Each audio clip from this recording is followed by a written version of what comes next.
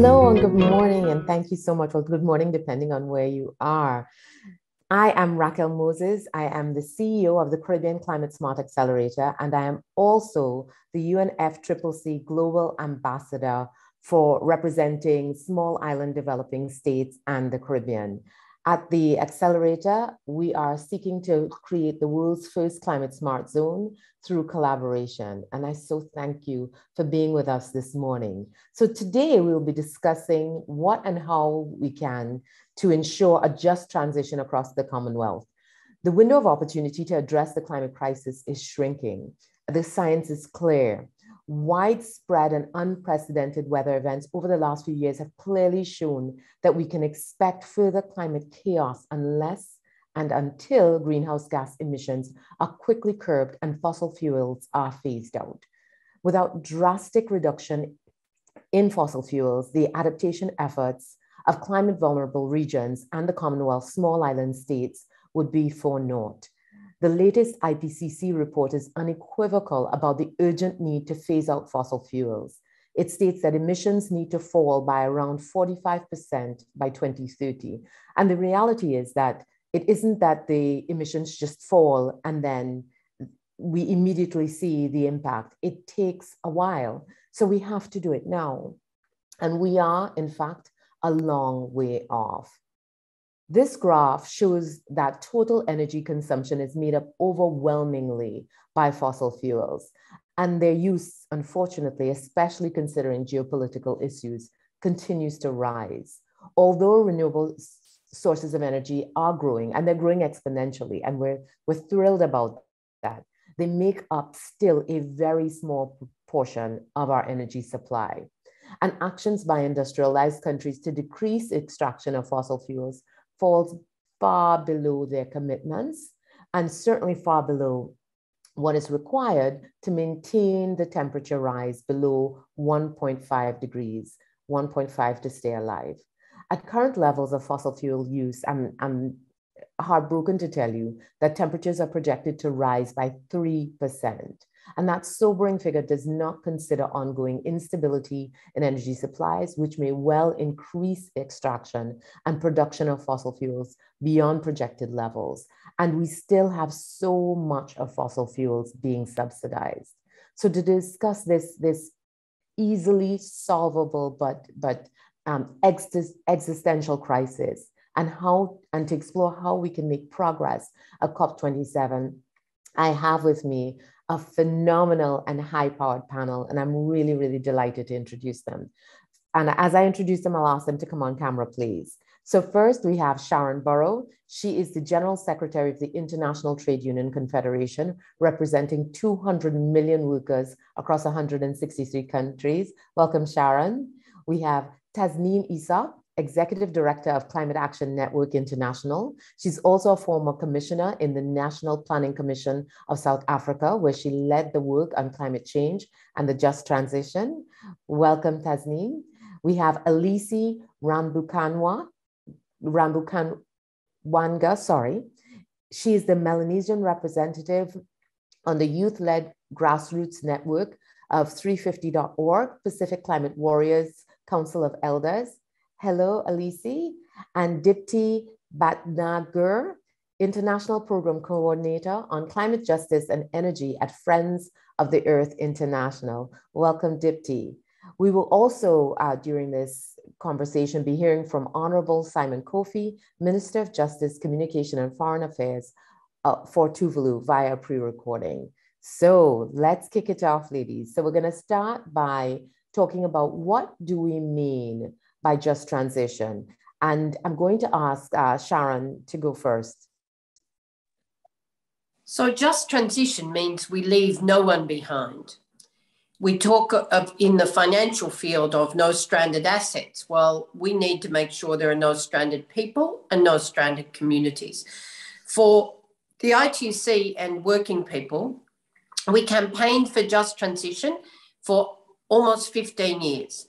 We didn't see it at Copenhagen, of course, but we did see it in the agreement, along with a commitment to human rights in the Paris Agreement. And many of the sisters here are actually on the team to get this done, primarily for workers, but more broadly for climate justice in communities. For us in workplaces, it means 4 very simple things. The first is that workers and their unions are at the table, that there are transparent agreements around how to climate and employment-proof the workplace. For older workers, that actually means secure pensions. For workers who may be displaced just prior to retirement age, but choose to retire early, a bridge to those pensions. For younger workers, it means income support while there's reskilling and redeployment support to see that they continue to have a role within the company with upskilling in the transition or indeed in other areas. We know that there are, in fact, jobs in the transition. For every dollar, euro, unit of currency, we'll come back to this, but there are jobs. But not all of them will be in the same place. And indeed, for communities, where communities are affected, it means consultation with those communities about the future. Can you substitute renewable energy? If the site's not appropriate, can you use the switching mechanism where coal-fired power stations are in play? Or indeed, what's the industrial hub that will recreate, the jobs in those communities? Because people will not trust, and certainly will not trust to scale the changes we have to make. We are running out of time. So if they're not at the table, they don't understand the plan, they can't see hope in a future for themselves and their children, then the transition will not be just. And Tasneem, what does it mean to you? Thanks. And so building off what Sharan says, I think it's important for us to recognize that transitions are already underway, and especially in the energy space. And so for us, the just transition has to be an emphasis on the justice element of it. So how do we ensure right now, as transitions are happening, that we secure justice for those who are most vulnerable and impacted on by these transitions, these of necessity, radical transformational transitions that is required to keep us within that 1.5 stay alive guardrail. So certainly for us, it is about emphasis on the justice element, and what secures that justice is, of course, a number of things. Firstly, as Sharan says, we can't have just transition processes if those very communities and workers who are impacted on this transition is not at the table. So procedural justice is fundamentally important to this. They have to be at the table, not just merely consulted in the kind of tick box exercise, but the knowledge of communities and workers need to inform the just transition plans themselves. It's not a technical exercise. We recognize this is about power as well. Who has the resources, who has the voice at these tables will have an impact on the outcome. And so the procedural justice right through to the outcomes justice is going to be important. And Dipti, tell us, for you, just transitions. Definitely building on what these two lovely ladies have said. It's very much for Friends of the Earth International and for us, Justice Ambiental here in Mozambique. It needs to be about system change. Just transition. I'll pick up one word from what Tasneem said, which was power. We need to see a change of power relations for just transition to actually be what we need it to be. We need to support unionized workers. I definitely agree with Sharan there, and we need to stop union busting. We need to make sure that unions are robust. We also need to think about non-unionized workers, unemployed people's self-sufficient communities. Here in Mozambique, 70% of the people are subsistence-based communities. So we need to be able to have a transition that is just, that is equitable, and that is feminist. We need to constantly be bringing those core values, and we need to talk about a change of power relations, because we see how power operates in the world, north-south, we see racism, we see all of the intersecting oppressions, and we need to build a world that is going to be completely different from that. We call it the climate justice movement, because climate change is absolutely terrible. And there are very clear historic reasons why we are in this place today. But going forward, we need things to be completely different. We need all of these intersecting oppressions to be dealt with as we are dealing with stopping the climate crisis, and not that our so-called solutions further deepen these oppressions on the people who have already faced too much. So for us, the concept of just transition goes to the heart of changing power relations and calling for system change. So it's not a change of the energy system. It's not only a change of the energy source. Okay, let's switch off coal and let's put something else. It's about the system in which it's operating, who is using the energy, who owns the energy. So that's the level at which we're trying to have this discussion. Yes, and Alisi. Thank you, Racquel, and beautiful sharings from all of the panelists. What I want to add on as well is that as Pacific Islanders, as climate activists from the Pacific, our narrative has been about how we are not victims of climate change. We're actually at the forefront and also fighting for, justice.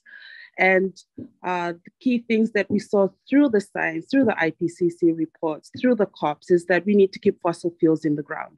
We need to keep the oil reserves, and we need to look at renewable sources of energy. But over the last, I can say, 8 years that I've been part of this movement and working professionally in this space for about 10 years, we've learned that it's not just about keeping fossil fuels underground, as Dipti has said, but also about recognizing those who rely on it right now. Here in the Pacific, we're pushing for this because we are at the forefront. We are facing those challenges right now from climate change due to all the carbon emissions, due to the burning of fossil fuels. But while we are fighting this fight, we don't also want to fight the communities are also reliant on this industry right now. We recognize that they also have a right to live and survive. And in order for us to move forward successfully, we need to all go into this space together. And I really love how Sharan and Tasneem have already started to lay out the groundwork of how this can be done. And so from our perspective, as climate activists from the Pacific specifically, we've had experiences where those who work in the fossil fuel industry have come into our spaces to question and push back on our narrative of keeping fossil fuels in the ground because they rely on it. And our response to that is this: no, we do not want to take away your livelihoods or your right to also live. We want us to work together to a future through these transitions. Yes, Thank definitely. you. Thank you all so much. So now we're going to hear from, we also asked Minister Kofe, Tuvalu's Minister for Justice, what a just transition means for one of the Commonwealth's smallest and most vulnerable member states. Let's hear what he had to say. Talofa people of the Commonwealth, ladies and gentlemen, it is my great pleasure to speak at this Commonwealth Foundation critical conversation. As you all know, we in the beautiful Tuvalu Islands are on the front lines of the climate crisis. The rising sea level rate is nothing short of an existential crisis for all of us in the Pacific, and many of our islands could disappear within a few short decades. In Tuvalu, the realities of climate change are with us every day, forcing us to act and forcing us to think about legal ways to remain a state even if our land territory disappears. What does a just transition mean for the people of Tuvalu? Here in the Pacific, even though we are responsible for just a tiny fraction of global greenhouse gas emissions, we are absolutely committed to doing our part for the common good of our planet and future generations. But we need all nations, all governments to demonstrate real climate leadership.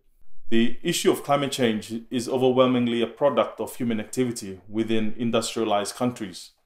As we draw closer to the next UN Climate Summit, the need to eliminate fossil fuels has become even more critical to our continued existence.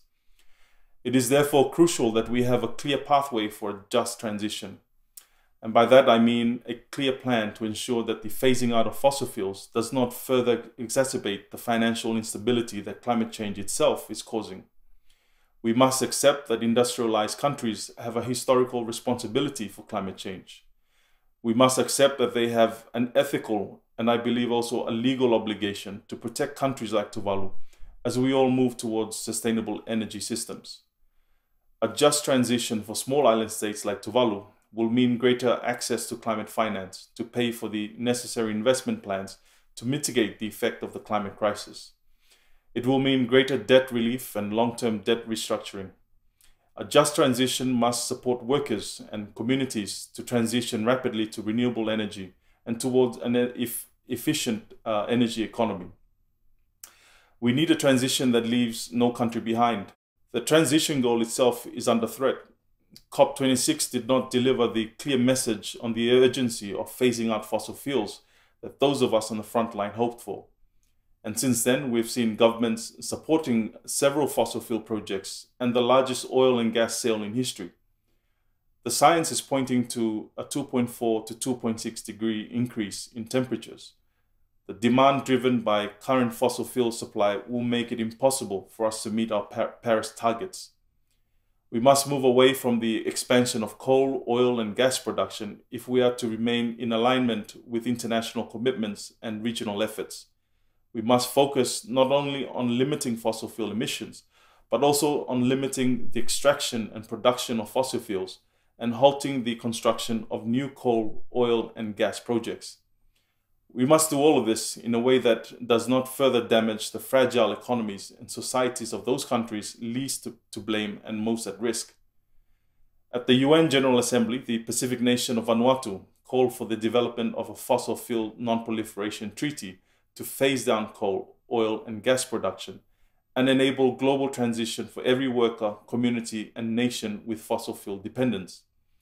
I myself have supported the development of such a treaty in various fora.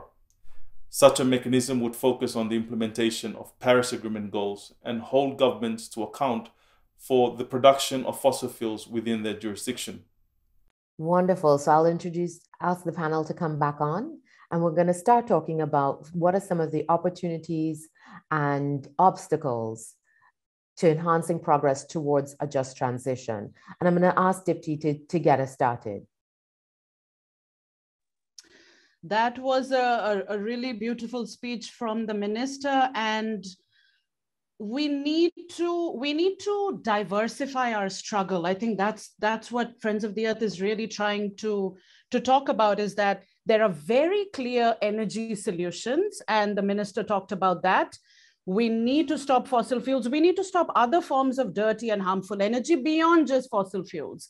Because again, it's not about changing the source, it's about changing the system in which that energy is produced and distributed and consumed. We talk about energy sufficiency.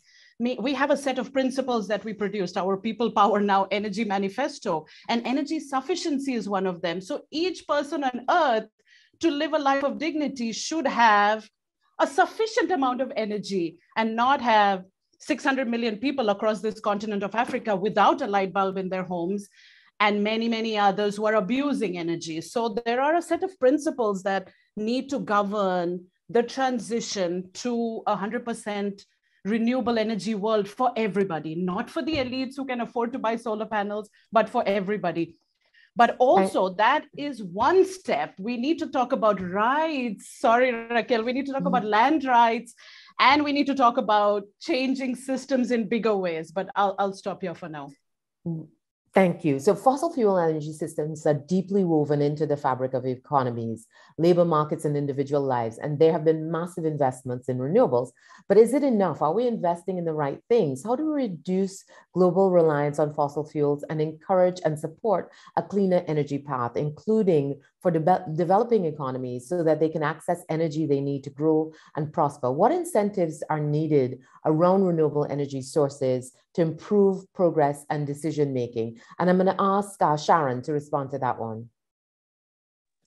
So there are three things here to actually put on the table. The first is that the Secretary General at the UN made it very clear that if we don't actually move on from our addiction to fossil fuels, we are ceding the destruction of not the planet, but the existence of vast numbers of humanity. And so that's an existential crisis to human beings. It's an emergency. It's bigger than a war. And unless people actually sit at the table and are committed. The second thing, then we won't make the grade, obviously. Then the second thing is that each government is indeed required to submit an NDC, but have a look at them. The ambition is way too low. You've already indicated where we're headed in scientific temperature increase projections, and those NDCs, less than 5% of them actually have a commitment to just transition. So people are still not included in thinking. And unless we switch our economies to put people and the planet at the heart of economic planning, of new economic thinking, then we will fail.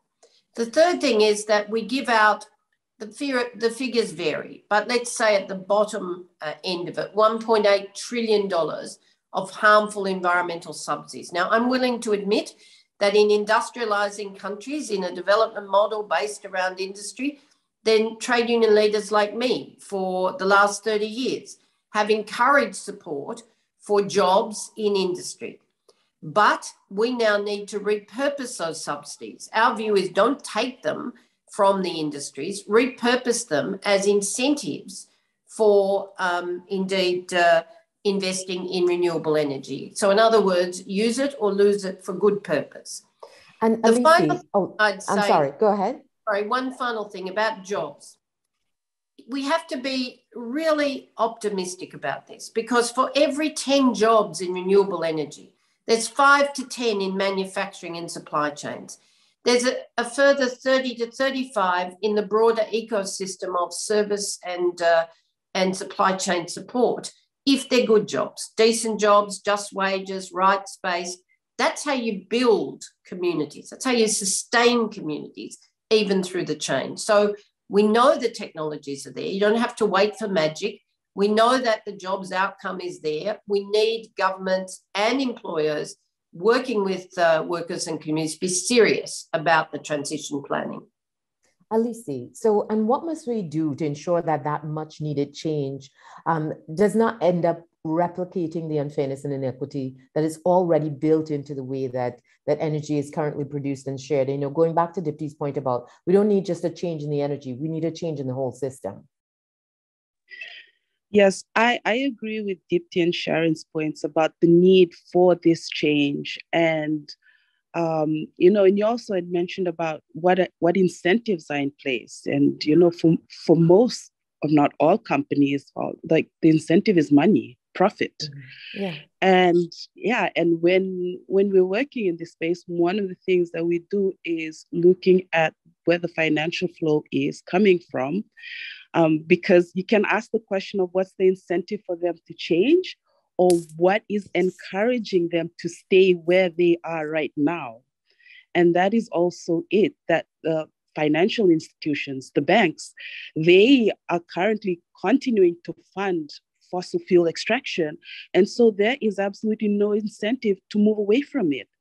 And so for us, part of our work is looking at these financial flows and stopping it and cutting it, and then encouraging it to be redirected into the places that Dipti has mentioned, that Sharan has also mentioned, so that we are all moving away from, you know, we're all transitioning together. And for the businesses, I mean, for companies, that won't happen until the current incentives are stopped, until they know that they cannot make a profit from the way things are working right now. Then they will move. And that's the reality of how we have seen the work move, especially through the Pacific. And that's what also motivates us to work through these things as well. Yeah. Yeah, but don't we know that there's a lot of money in the transition? I think it's not just, and I agree with you, it's about the money, but isn't it also about the fear of change? Because, you know, we know that there's money in what we're doing now, but there's also money in the transition. But it is about how do we manage that change? So I'll ask Tasneem. So small and vulnerable states are already in a cycle of debt exacerbated by climate impacts. A rise in energy prices and post-pandemic economic recovery, the cost of transitioning energy systems would be crippling. What is needed from the global finance system and international debt rules so that the much needed transition of energy systems does not impose further burdens on people and countries who can least afford to carry them? Thanks, Racquel. And I think it's a really pertinent question to ask just off the back of the meetings of the IMF and World Bank held in Washington recently. And if you followed that, you would see massive protests by people across the world, actually, drawing attention to this very challenge and calling for debt cancellation and restructuring of the debt. So certainly there's a big attention right now on this.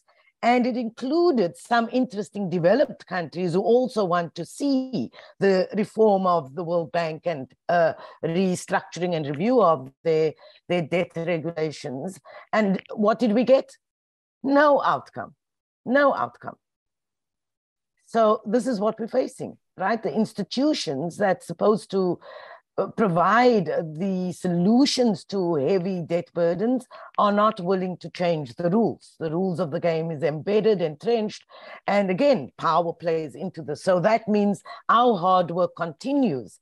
But at least what we can feel comfortable about is that there's growing attention to this, that the other countries are starting to come in, and we just have to keep the push as well. So I do want to support Minister Kofe's point about this being a moral and ethical issue, and that even through the UNFCCC, we should be ensuring that the funding we're talking about is public finance, that we are talking about additional finance and not, the kind of reshaping and reframing of existing loans. For example, loans is something we really have to move away from. So, it has to be based funding.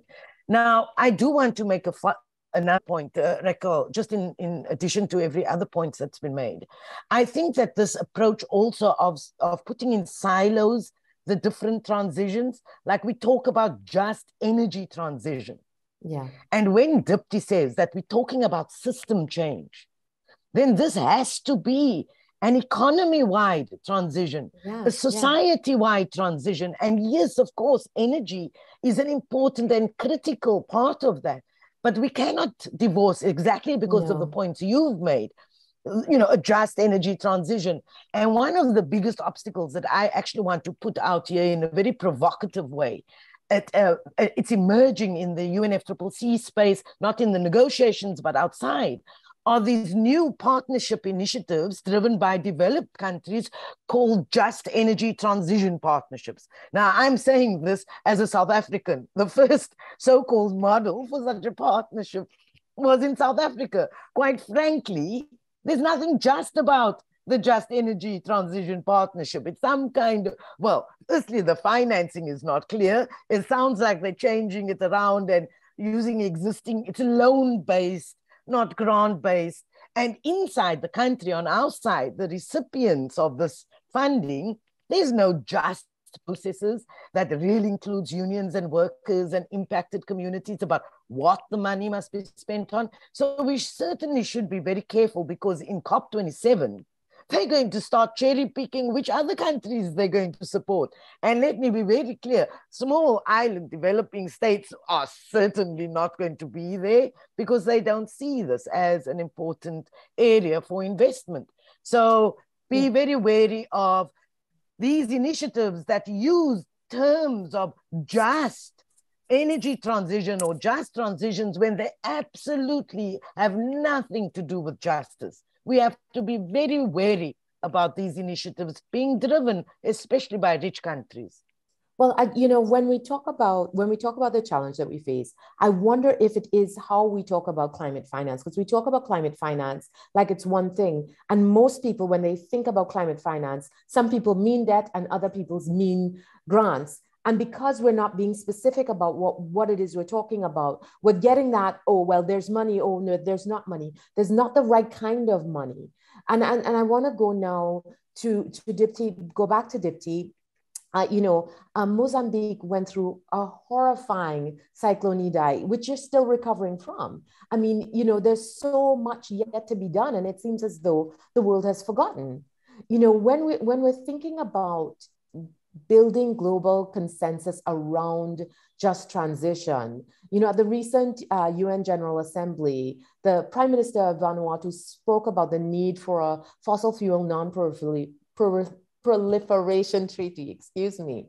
And is that helpful? Could that be supportive? And what about things like loss and damage? How do you feel about that, considering what Mozambique has been through?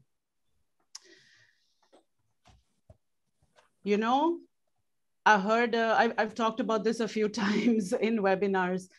I heard a voice note from a woman who was on her roof leaving a voice note for her brother in Beira City, central Mozambique, saying, I don't know if I'm ever going to see you again.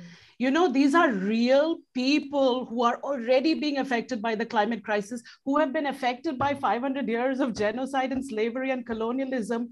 And people deserve a life of dignity. People deserve a chance to be able to survive.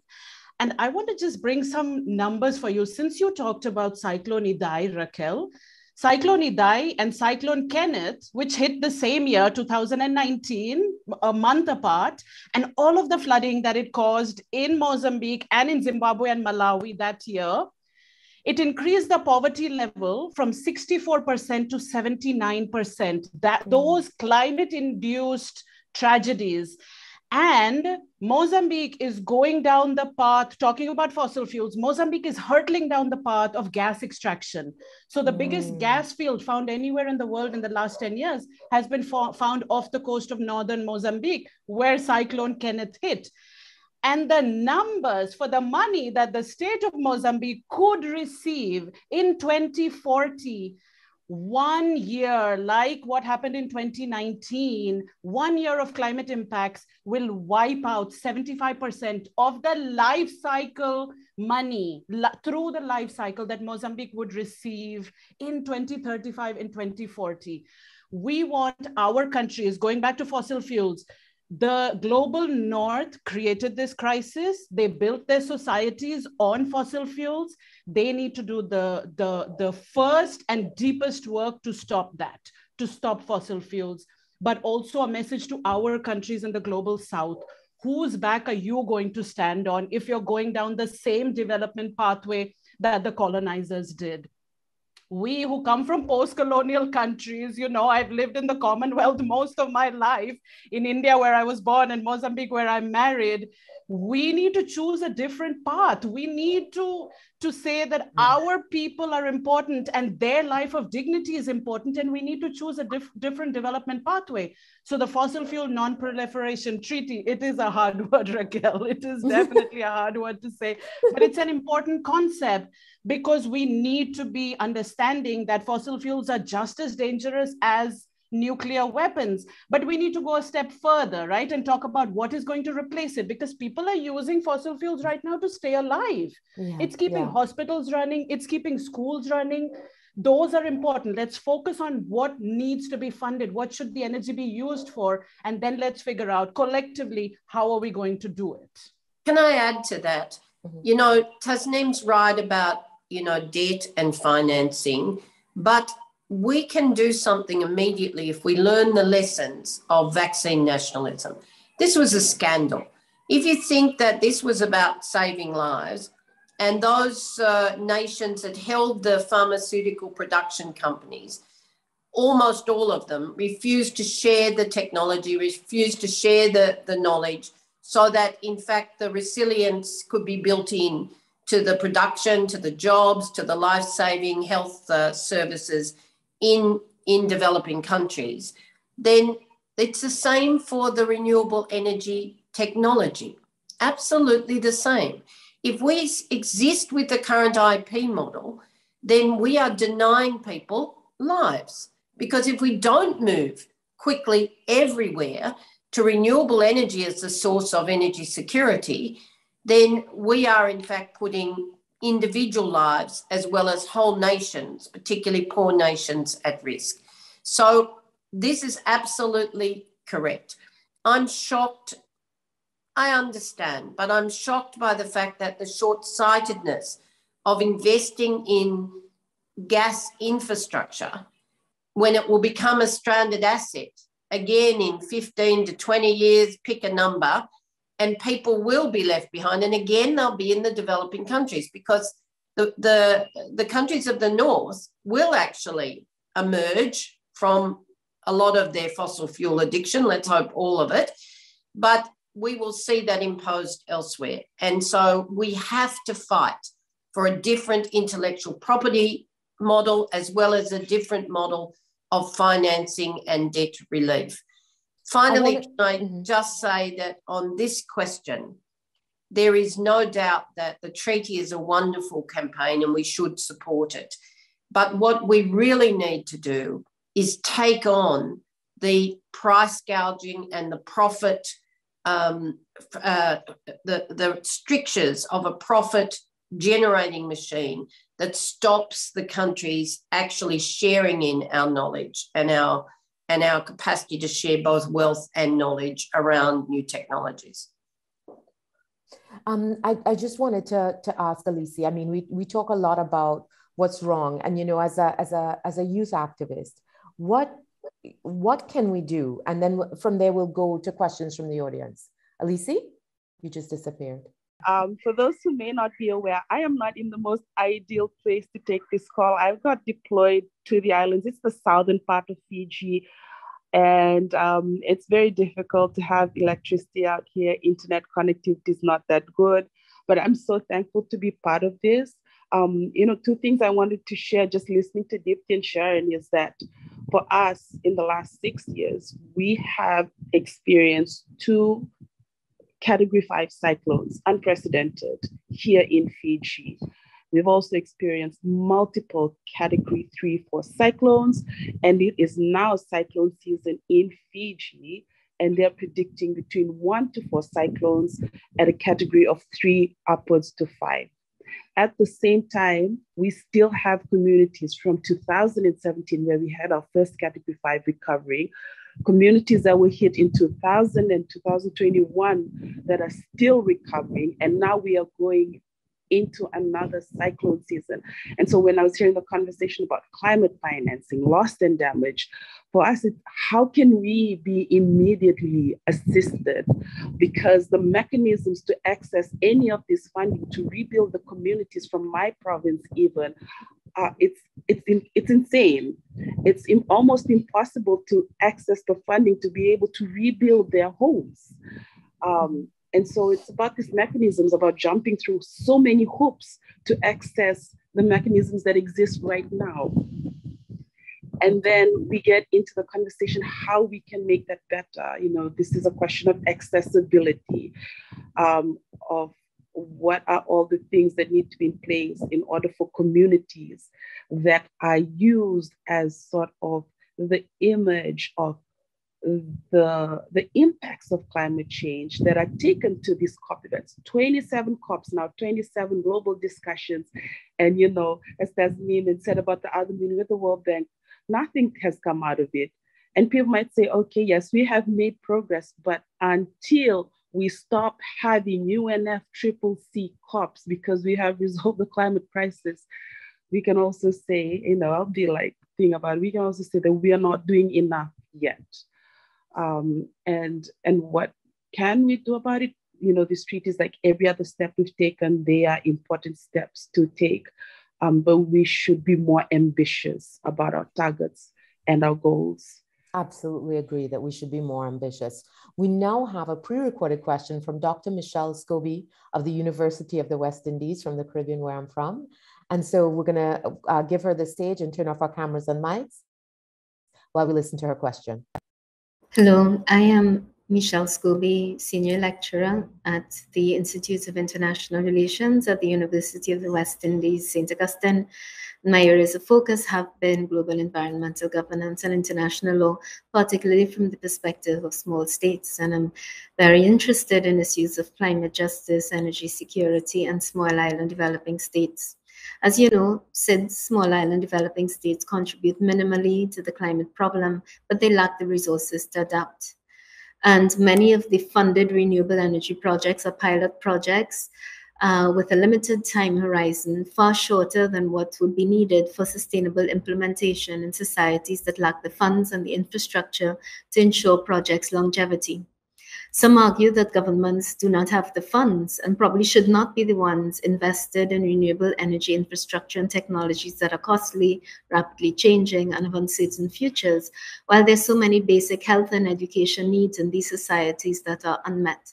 Others argue that it is where the funding is, and that SIDS have signed on to global agreements and should have aggressive mitigation targets. So my question to you is, have you seen initiatives that can take away some of the risk of adapting to these new technologies and taking the risk out of the hands of governments of these poorest states, but that can still guarantee longevity past the pilot project stage? Thank you. Any thoughts on Tasneem, can we go to you? I don't have any concrete example of projects and longevity, etc. But I do think we need to come back to the point that Sharan started provoking around finance and where it can come from. And very specifically, because it's already been highlighted by the UNSG himself. And this is exploring the option of windfall tax, tax the fossil, tax the polluters, right? There's that one. What was in some of the discussions in the IMF meetings recently, there was also the opening up of the conversation about a wealth tax. Because if we see the research on this, we know that the top 10 to 1% of the world, the elites in the world, are actually responsible also for firstly sucking up all our carbon space and also for their emissions themselves. So I think we are often in these conversations, and rightly so, we should be looking at private sector investment and looking at how we can crowd in private sector. The scale has not materialized. These are the discussions that we're having right now in the UNFCCC for the new goal. So certainly, if you back this up with what Sharan also says, if you look at technology and IP, and we recognize that what we're really talking about is the common good, the well-being of all of us, the well-being of humanity, then surely these issues of profit-making, et cetera, is something we really have to take head on, So that's the one thing that I wanted to say. The other thing that I want to say is, when we talk about loss and damage and we talk about just transition, and you hear what Dipti says and Alisi says, talking about just transitions in a context where literally the country is being wiped out by impacts.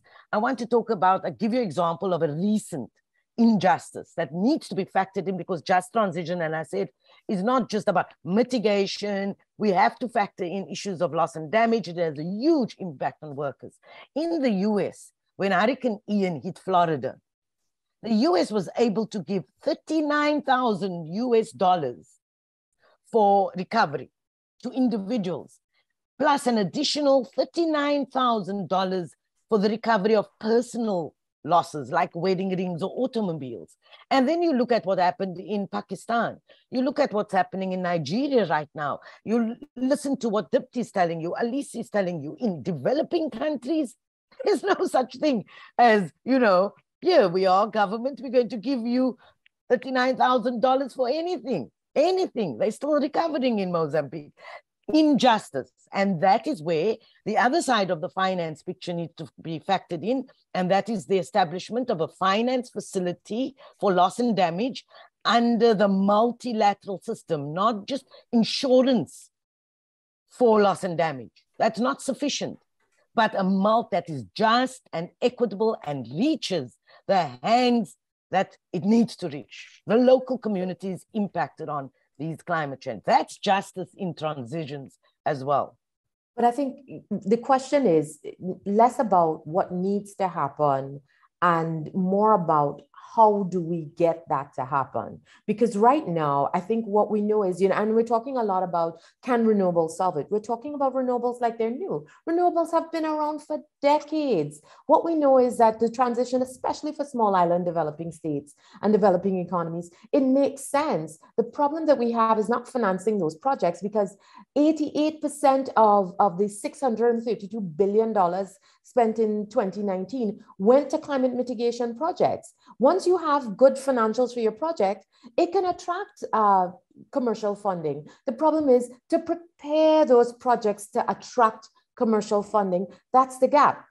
And that requires philanthropic funding, that requires grant funding, and that requires the kind of funding, which is less than 6% of the funding that we're seeing is that. And that's the challenge that we're facing. So if it is that, let's say we want to police the wealthy, how are we going to do that? Because they're the ones who are making the rules. So what can we do then to convince those with the power, with the ability to help change the system? What can we do to help them to either want to transition, Is it that we're speaking to the wrong people? You know, we're talking to the UNFCCCs, we're talking to the IMFs. Should we be talking to the people? What, you know, Dipti, Alisi, Sharan, what can we do? Because we're not, I don't feel like we're powerless, but whatever we've been doing, back to Alisi's point, whatever we've been doing hasn't been working well enough. You know, I think someone asked a question about the absorptive capacity of these small island developing states and these Commonwealth countries. And I think part of it is what Alisi was speaking about.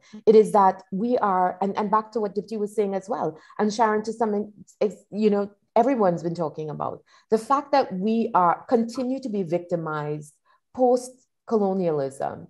It just means that we are slower to take decisions about transitioning because we are so weary of the things that the new solutions, the transition plan, because, you know, it's just not been just. But we are, because of time, we now have to move on to what are some of the lessons on just transition since COP26, looking forward to COP27, because again, you know, we can't, as the high-level champion, Nigel Topping often says, is, you know, we can't just sit admiring the problem. We have to come up with some new solutions. So I think, Tasneem, I'm gonna ask you, during COP26, South Africa entered into an agreement with the US, UK, and EU countries, the Just Energy Transition Partnership. And I know you have quite a bit of skepticism around, you know, when we talk about just energy transition. But now, a year on, what lessons can we learn? What was achieved? What more needs to be done? Thanks, Racquel. And I think that's an important point. And we need to learn from this. It's been a year on and nothing is moving yet. And things are still being figured out. And I really think that part of the, you know, it's not bad to have these kinds of initiatives and partnerships. There are two things that we need to learn, though. One is that it cannot be a cherry-picking exercise by donor countries. We need to, and especially the points that you've just made. So why are small island states always the last in the whole, you know, intervention, partnerships, arrangements? So we have to address that. No cherry picking. That to ensure robustness, accountability, transparency, we might want to take these outside partnership initiatives and actually build it into something that can be monitored within a multilateral process without killing it, without, you know, then spending years and years and years of further discussion. But how do we maintain accountability, etc.? And the third one is that it must be true to the concept of a just transition that the labor movement has fought for so many decades. And that, as Dipti says, they must stop the union bashing.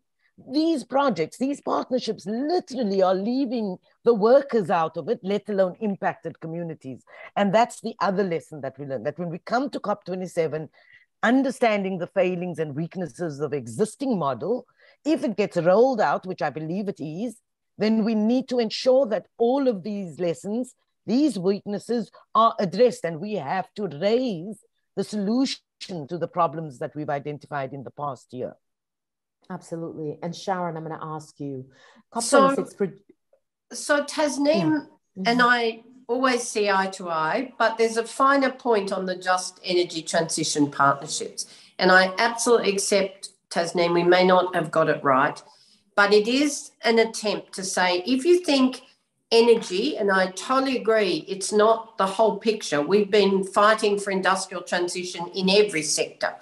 But if you think of energy as the tram tracks, whether it's the big grid, cogeneration, energy co-ops, and we have to look at the whole scope of possibilities that democratize energy.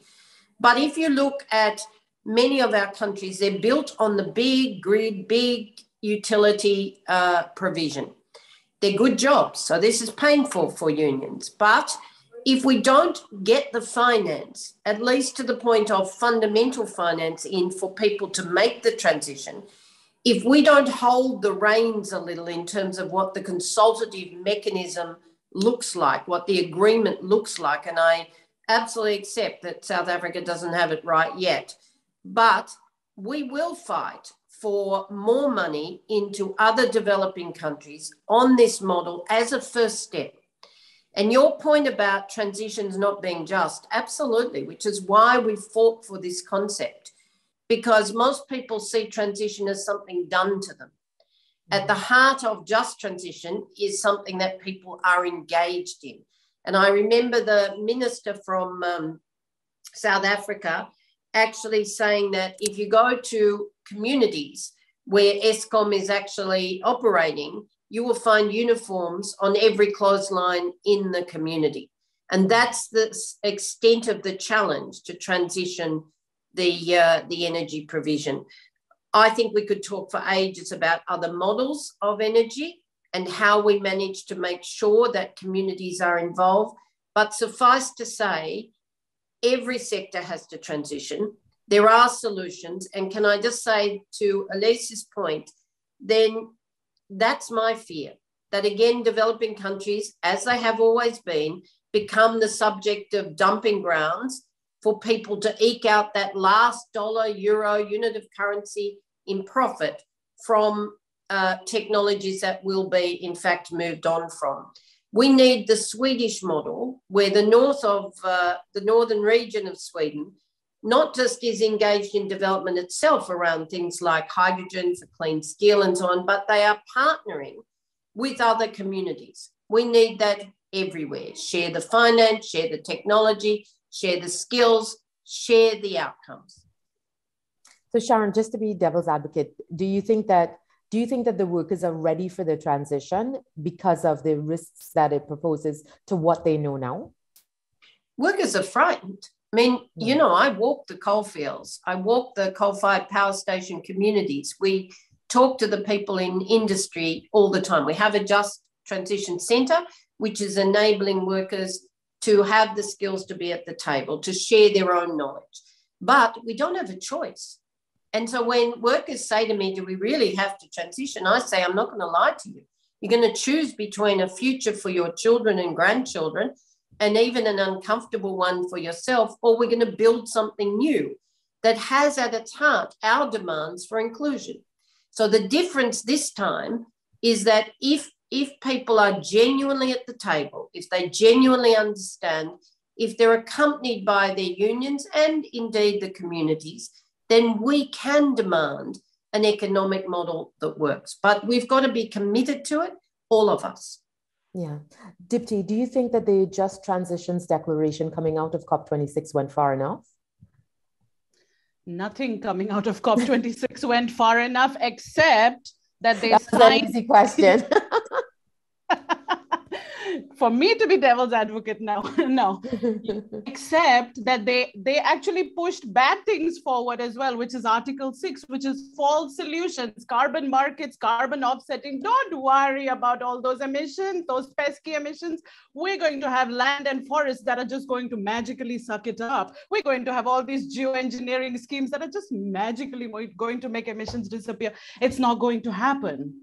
The COP is an arena of struggle, and we as Friends of the Earth definitely use that arena of struggle, but we need to build so many other arenas of struggle because that space is definitely failing the people of this continent, the people of the global South.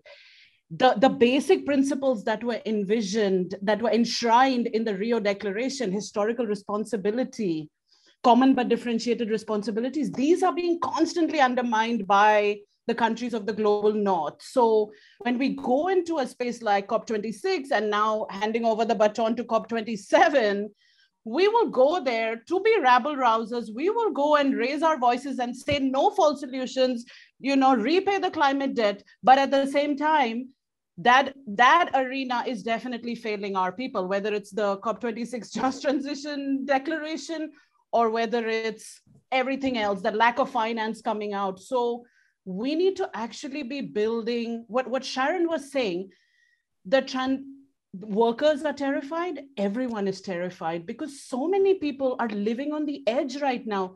People are facing multiple interrelated crises, not just the climate crisis, not just that wave coming towards them, but so many people are already drowning inside that wave. So we need to be speaking to people's agencies. And we need to be talking about rights. So for subsistence-based communities who are holding on to their lands and forests and using those resources to keep themselves alive, we need to be talking about, how do they protect those land rights? When the minister spoke at COP26 last year, his very provocative video, standing in the water, he talks about the maritime rights of Tuvalu. Even if Tuvalu disappears, we need to have these maritime rights because this was our land. We need to be talking at that level of rights and sovereignty for people. Doesn't matter if my land disappeared, this was my ancestors' land. And you need to recognize that I'm a legitimate person on this earth. This is the level at which we need to be talking about, and talking about people's power, people having agency to know that we need, it's terrifying because we need the transition to happen right now. But we need it also to be just and equitable and feminist, because if it's not, it's going to create a whole bunch of other oppressions that are going to be really damaging to people's lives and livelihoods, and that's not okay. So we need to be giving people agency to make decisions that affect them. Is Alisi still with us?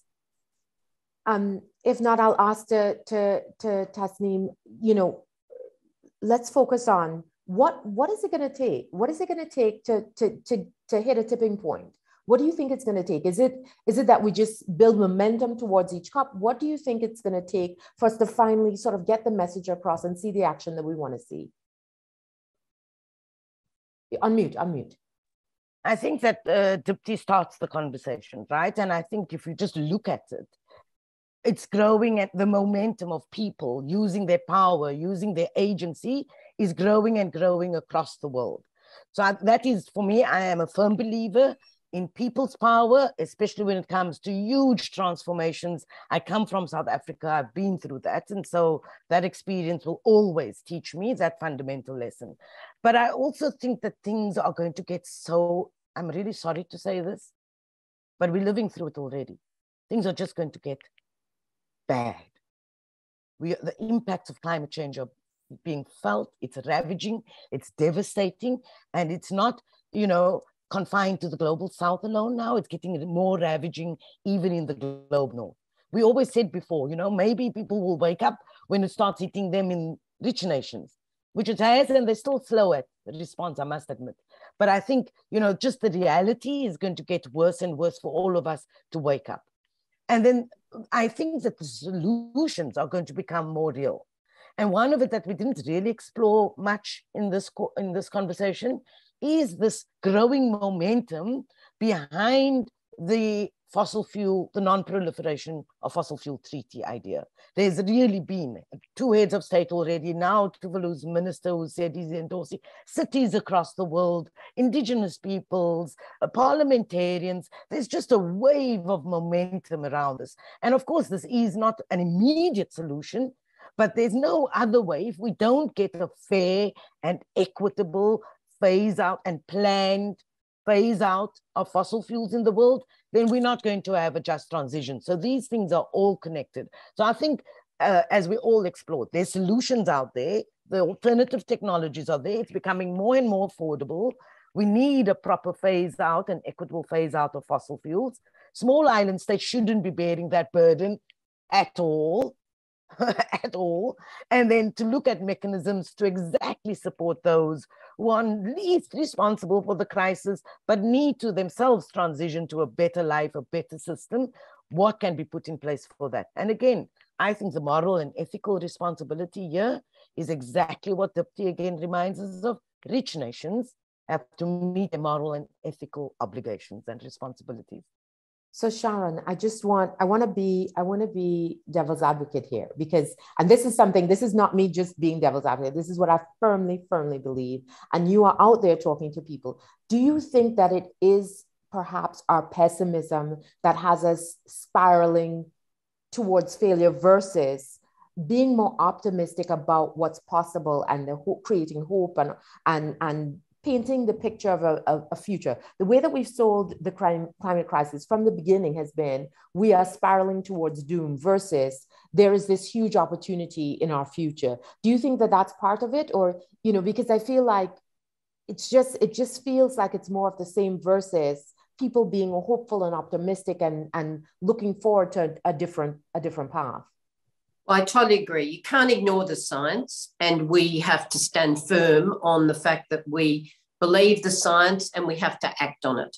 But if you don't give people the solutions, and that means hope, if you don't involve them in shaping their world, then why would they have any trust in a future when, as an African colleague of mine says, every day when we talk about, you know, the failing trust in democracy, and we don't have a better system, and yet we're down to about 68 democracies in the world, and around 20% only of people live in truly free countries.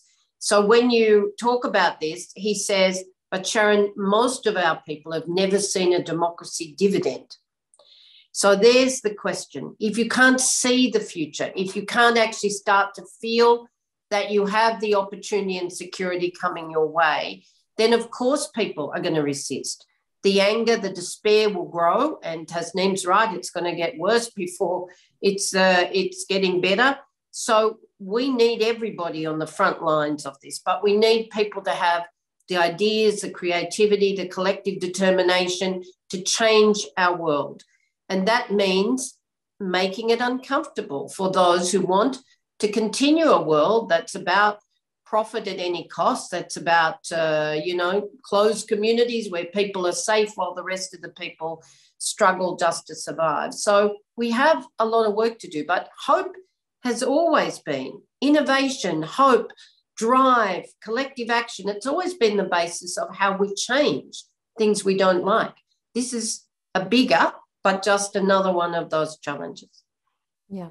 All right. So now we transition quickly to questions from the audience. All right. And there's some really exciting ones. So one person, Capo Joseph, is asking about how do we get more people, especially on the African continent, aware of what's taking place? So Dipti and Tasneem, you're both on the African continent. How do we, you know, are we collaborating with African media? How are we getting the message out so that everyone, I mean, if we're talking about just transition and sort of democratizing climate solutions, I think it starts with people just being aware of why some of these things are happening.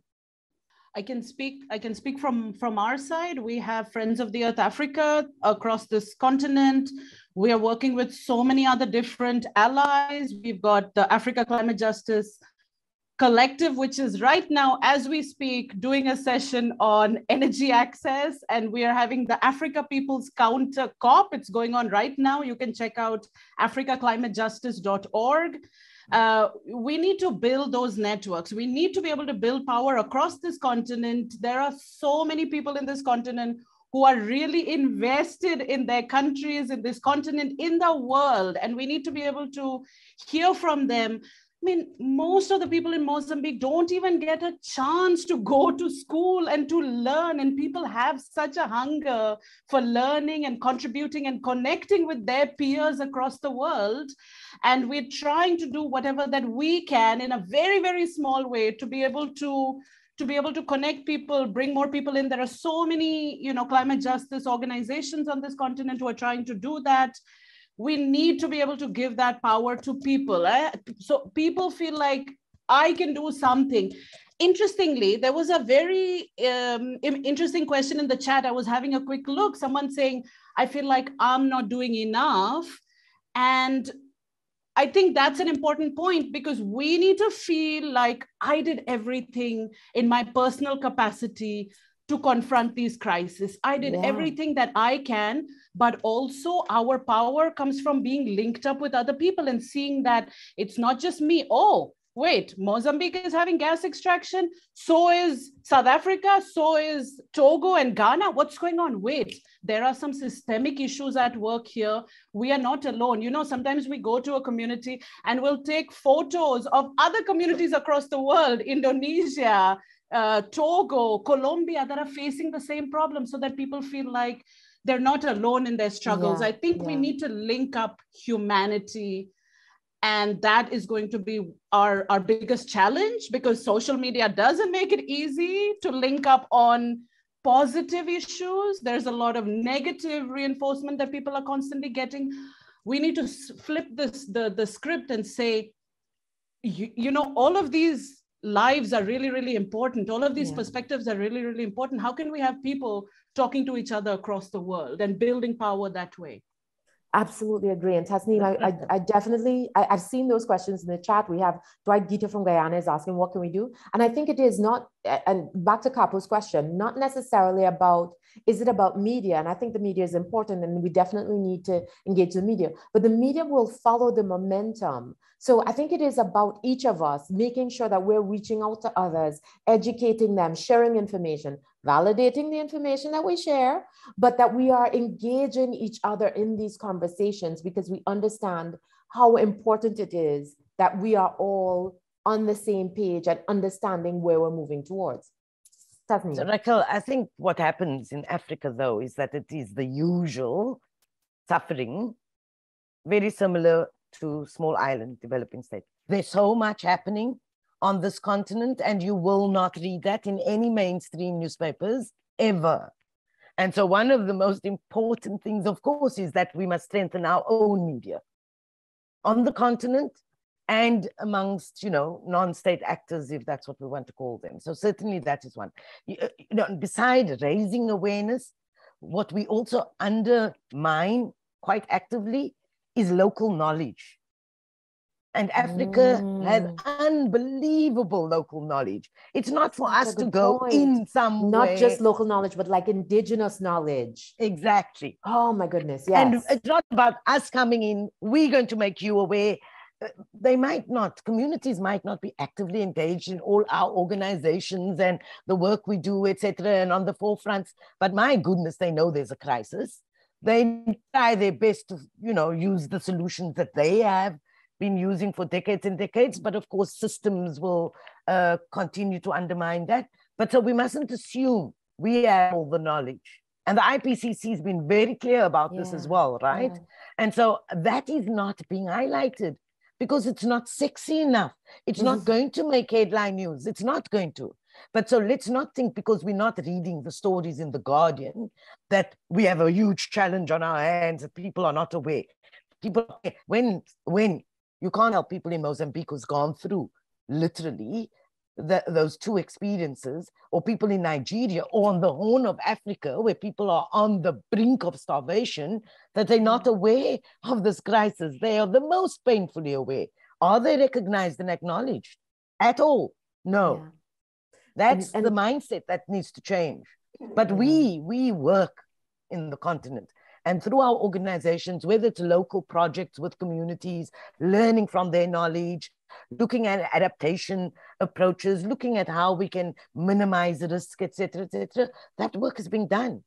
It's just not on the front pages of newspapers. And Sharan, I was just about to go to you. And in your comments, I want you to tackle the issue of listening and humility, because you don't manage 200 million workers globally without needing to listen and to take in information. Absolutely. And listening and working with the people, Tasneem said it all. We are a broad church. Trade union movements from many countries, and I was going to say it earlier, we take pride in representing and increasingly organising what we call informal workers, subsistence workers, but we have a broken labour market. 60% of our world's workers are in informal work, no rights, no minimum wage, no social protection. This is a disaster, and it's all down to governments who failed in the face of corporate pressure to actually deny workers secure jobs and those fundamental rights. But we also know even of the 40% that more than a third are now in very insecure, precarious work. And of course, these crisis areas, the convergence of crisis that we've had in the last decade is just extraordinary and making it worse. But I wanted to say two things. That Tasneem's right about local knowledge, and it always really annoys me, who comes from a country where we have First Nations peoples who have been denied justice in almost all aspects of their own development. If you really want to do something about biodiversity, you wouldn't go to parts in the Daintree or in the northern parts of Australia and get more knowledgeable people than the Indigenous people. They know what's happening to the turtles. They know what's happening to the fauna and flora in the forests or on the beaches. This is something we have just totally ignored. We take no responsibility for reimbursing their knowledge, for paying for their knowledge, and we bring in outsiders not to work with them and listen, as you said, but indeed to kind of be the experts. I've always found that unbelievably arrogant. But the other thing I wanted to do is instill some hope, and Tasneem's right. People know. We just finished our latest global poll. This is the highest figure ever. 66% of people are worried about climate change. 66. 2/3 of the community almost. You know, that's extraordinary. Yeah. And then you've got more than 3 in every 4 people, 76%, believe that workers have a right to know how employers are climate-proofing workplaces, have a right to know. Transparency. And finally, that indeed governments, almost 60%, want their governments to do more to promote a just transition to a zero carbon future, and say they would trust the government more if they did. So, you know, people are telling us what it will take to trust their governments, democracy, what it will take to actually get them to have some confidence, climate-friendly jobs. Pretty simple, really. Yeah. No, I absolutely agree. And I think it's so important that we just understand where we are and what we need to do. You know, moving on from this, we have another pre-recorded statement from Honorable Simon Kofe. And we go back to him. We asked him, how can the Commonwealth to do more to support and promote the needs and aspirations of its small and vulnerable states when it comes to the issue of just transitions? And when we come back, I'm going to ask each of you about what can the Commonwealth do so that we can have that conversation. So we'll go to Minister Kofe, and then we'll give him the stage, and then we'll come back and talk about it. The Commonwealth must promote a shift in the leadership paradigm so that all countries, particularly the highest emitting countries within the Commonwealth, take greater responsibility for the crisis that we are facing right now. That shift should also aim to give smaller Commonwealth countries, including my own, a greater voice in policy discussions and debate. We need both domestic action and international cooperation to explicitly stop the expansion of fossil fuel emissions and the production of coal and gas to fulfill the aims of the Paris Agreement. The Commonwealth should take the lead in encouraging all member states to revise their nationally determined contributions in order to rapidly reduce greenhouse gas emissions. The Commonwealth should encourage its members to develop focused climate policies and concrete measures that deliver equitable solutions to contribute to climate change mitigation and observation. All Commonwealth countries should unite at COP27 in calling for the phasing out rather than the phasing down of not only coal, but all fossil fuels. The 2.5 billion people of the Commonwealth also have a role to play. They must put pressure on their leaders to openly address issues of climate change because the climate crisis affects us all. Our Pacific family might be feeling the impacts of climate change and sea level rise today, but in 100 years, we will all suffer the consequences of inaction. Alisi, Tuvalu Moteatua. All right, I'm going to invite my panelists to come back on, and I'm going to ask Sharan. Sharan, you know, you understand about power in numbers, right? And so what the Commonwealth can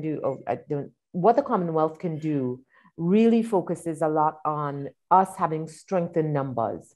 So how do you think we can leverage this value of the Commonwealth, our strength in numbers, to have real impact? So the value of the Commonwealth has to, of course, first of all, as Tasneem alluded to, and Racquel, you would know, has to be on the basis of equal partnerships. It can't be on the basis of an old colonial model. Mm-hmm. And I say that as an Australian, not just as a, and really particularly thinking about, you know, the damage that has been, you know, done to our Indigenous peoples through a model that just hasn't allowed them the dignity of their own sovereignty and development. amongst other things. But, you know, if that partnership is there, if there's a genuine solidarity that binds that partnership from the richer nations like my own and, of course, the UK to the, you know, in terms of their commitments to the developing economies. You know, I come from the Pacific. It breaks my heart to hear people in the islands talking about how they'll preserve atolls for cultural visits for their people. It's true that the Pacific Islands could settle pretty much in New Zealand, in Australia, maybe in Hawaii, but you know, there are indeed, that's a second choice for those people. They want mobility, they want educational and labour mobility, but they, like all of us, love their homes. You know, they are imbued with the spirit of their own cultures and their own lands. So we have to fight. We really have to fight, is my message. And if the Commonwealth can do that as one of the networks in the world that is prepared to put itself in the shoes of the poorest and most vulnerable amongst us, then solidarity has to be the test. Are we prepared to share wealth? Are we prepared to share technologies? Are we prepared to stand side by side and support the aspirations of those who are most at risk?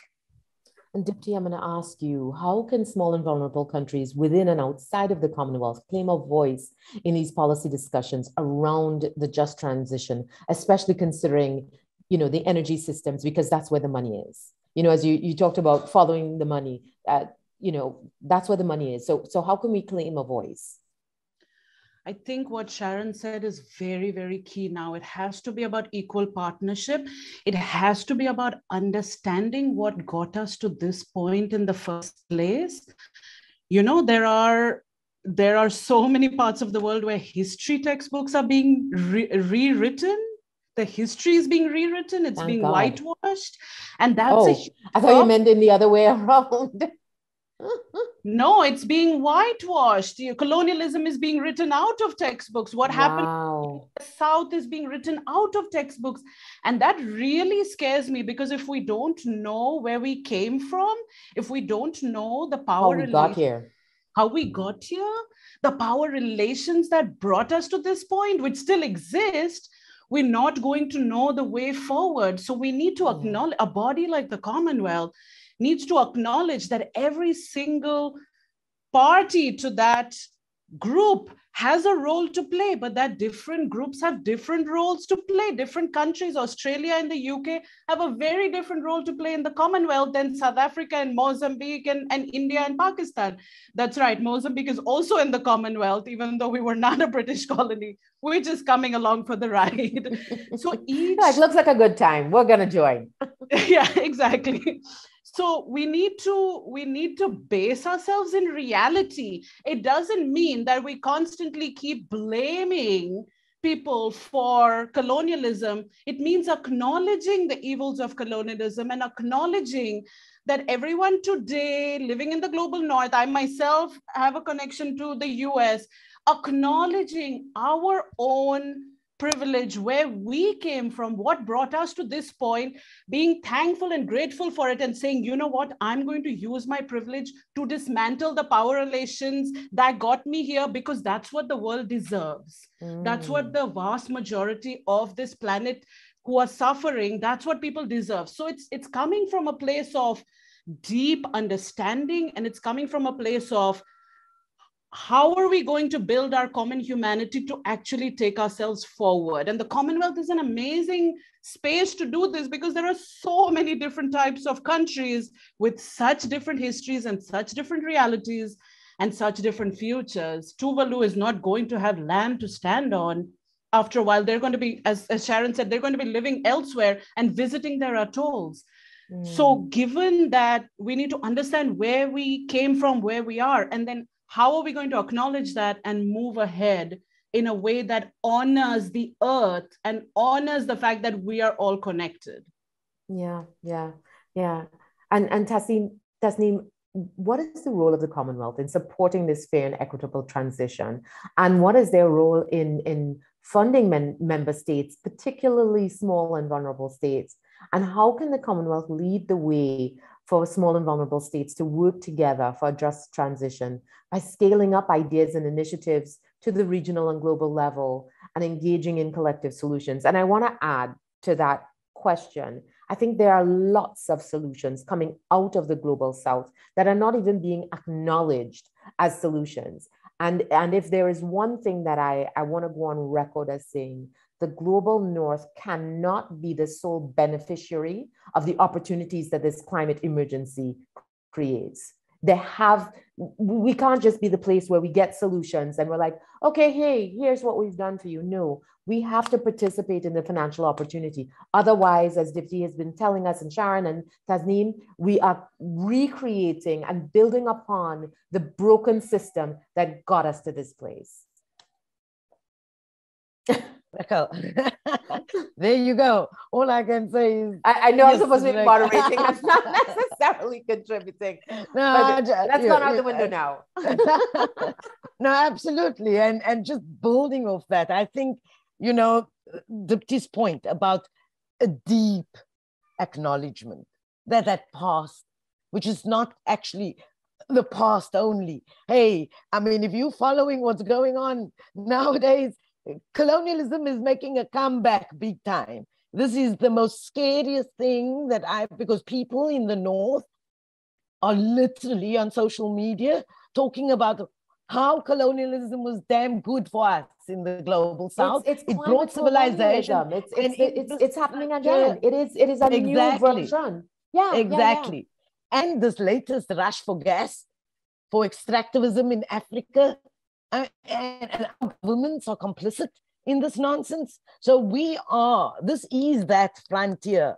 And so just going back and reflecting as a Commonwealth, those who have power and resources in the Commonwealth, that power and resources built off the backs of the global South, members of the Commonwealth, that deep acknowledgement has to exist. Because when we talk climate finance in multilateral spaces, there's this kind of notion that this is charity. This is aid. No, my friends, you know, and I'm going to use the R word that many Commonwealth countries don't like to hear.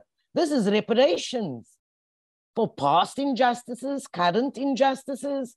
So let's not shy away from that history. We have to stay it in the face and deal with it. And then based on that, like Sharan speaks about what people want, you know, to be able to trust and move forward. We need that too. We need that trust again so that we can move forward. So certainly acknowledging, and then of a basis of trust and international solidarity, we move forward because the solutions are there. You're right. And many of those solutions come from the global South. Yeah. They're coming to extract the solutions in the global South to make profits in the global North. We're not stupid about these things. And this is something that our governments who represent us, must stop selling out. Which they do. But I think regularly. It's about our powerlessness. I think it's about our powerlessness. Do you think that if they felt empowered, that they would sell out? They need to know their power comes from the support of their own citizens.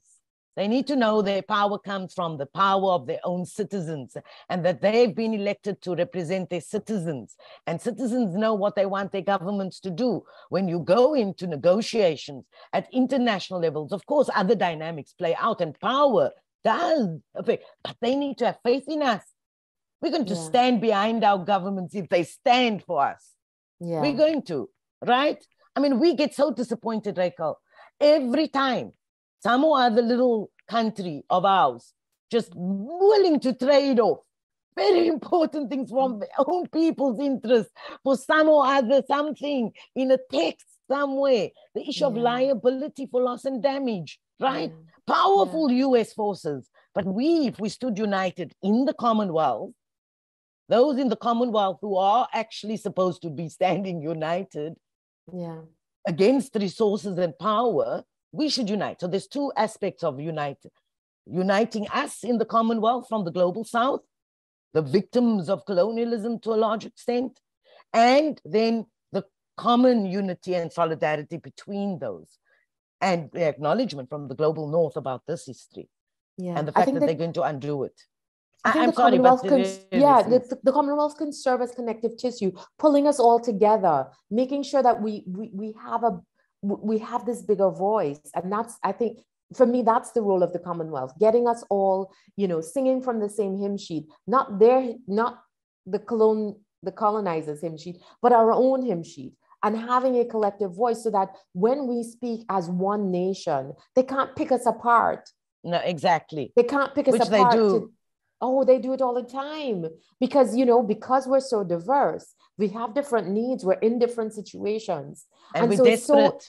And we're desperate. And the power dynamic keeps us in this subservient position. But there is power in numbers. And I think we also need to focus on convincing their voters, the voters in the big carbon emitting countries, or the people who, and some of them don't have voters, right? But even though they're people, if we can convince their people, they will get the politicians to act. All right, so now we get to the one big ask. And this is about, in 1 minute or less, what single thing, if I gave you one wish for COP27, what single thing would you wish for? And I'm going to start with you, Tasneem, and then I'm going to go to you, Sharan, and then I'm going to finish with you, Dipti. Tasneem, if I gave you one wish, I'm a genie in a bottle. Right. Based on what you just said, the unity of those in the Commonwealth, the Global South, go and stand united behind the decision to set up a loss and damage finance facility. Okay. And that decision must be made at this COP. No time to lose. And I'll just add that the Caribbean has suggested that we have a single-digit tax on the export of fossil fuels to fund that loss and damage facility. And you guys should get behind us. Get behind us and support it. Yeah, that's how we're going to get it funded. Sharan, one thing. I'm in. Loss and damage, financing loss and damage. If we don't do this, then you can't build trust. Now, the creativity of the finance mechanisms, yours is a good idea. There are others. But it must be based on two things: ambition, people-centered just transition, and indeed loss and damage. If you have that mix, then we can actually scale up. We have to do the job, more than half the job by 2030, or we're in a losing battle. Let's do it together. Yeah. And Sharan, I have not acknowledged, you have underscored the concept of trust repeatedly through this conversation. And I think that's so important because apart from the goal, that trust is slipping away from us. I absolutely feel like that is the key to us getting more action. It is that people need to trust what the decision makers, the negotiators, what everybody's doing. Dipti, we'll close off with you. One wish, COP27. Since I'm a rule breaker, I'm going to talk about two really quickly. Everything that these ladies said, but also we need to deal with the issue of shrinking civil society space. We're going to come across that like this in Egypt. It's happening in our countries. It's happening in Mozambique right now. And we need to push back because that is our voice. Civil society and people's voice and democracy. So that's a really important work that we need to do in Egypt, and we need to continue to do it. The second thing, the very basis of it all, this sounds all doom and gloom, but it's actually beautiful. All the beauty of the world exists in us building a system with values that support human life, that support the planet, that keeps us alive, that supports us interconnected as human beings. It's Ubuntu, the concept that comes from Southern Africa. I am because we are. There is no other way of looking at it. I do not exist outside of this planet, and I do not exist outside of every single person that lives here along with me. That needs to be the core of everything at COP27. I'm going to say this again at COP27, but we need to carry this forward because it's not going to be solved at COP27, but that's what we need to be focusing on. Ubuntu, our shared humanity, and our place on this planet that keeps us alive. Absolutely. Oh my God. I could not have closed it better. Thank you so much, Dipti. And I miss Alisi because I know she would have had a massive intervention as well, especially on behalf of the youth. Thank you so much. It has been my honor to moderate this panel. I have learned so much from each and every one of you. You have been amazing, amazing, amazing. Thank you, thank you, thank you, thank you. I'm actually like You know, and let's just say, you know, if we just had more women in leadership across the board, this would be solved. This would be solved. If I got a one wish. Okay, except for trust, by the way. Yes. Sorry. Fabulous. Fabulous. So I just want to thank everybody who stuck with us through this entire conversation. I think it's been an absolutely brilliant conversation. The Commonwealth Foundation's next critical conversation will be next week, Tuesday, on the 25th of October at 10 a.m. Trinidad and Tobago time, 9 a.m. in Jamaica, and 3 p.m. in London. It will be on climate reparations. What much will COP27 deliver? We will have another excellent lineup of speakers discussing progress and challenges around loss and damage. I know we talked about it a lot today, but there's a lot to talk about in loss and damage. And it's likely to take center stage at COP, as well as the efforts of small island states to seek legal, not just advice, but legal redress and possible litigation against industrialized countries for their climate inaction. So stay tuned. Please be a part of that conversation. We'd also like to let you know about another related event on tomorrow, Wednesday the 19th, hosted by the Institute for Commonwealth Studies, titled Challenges to Commonwealth Green Transitions, the case of Guyana and Trinidad and Tobago. And they are doing amazing things. I really encourage you to be a part of that conversation as well. This will be at 6 p.m. London time or 1 p.m. here in Trinidad. But we are sorry that we didn't get to all of the fabulous questions that you sent through. Some of the questions converged, some of the answers came out through the conversation that we were having. And thank you for joining us from all around the globe. You can continue this conversation by joining the Foundation's digital discussion platform. It's an innovative online discussion space for activists, practitioners, academics, and civil society leaders to network, share ideas, and build solidarity around the issues we've discussed today. I really encourage you to join. Please use the link posted in the Zoom chat by the Foundation's backstage team to join, meet, and strategize and create action with other climate activists. It's also a great way to network. We'd also love for you to continue the conversation on social media. This isn't the end of the conversation, but the beginning. So on Twitter and Instagram at commonwealth.org. Thank you, and goodbye. I really, really appreciate all of you. Thank you once again. It has been my honor. Bye. Thank you so much. Thanks. Take care, everyone. Stay strong. See you at COP27. Yes, we have to link up.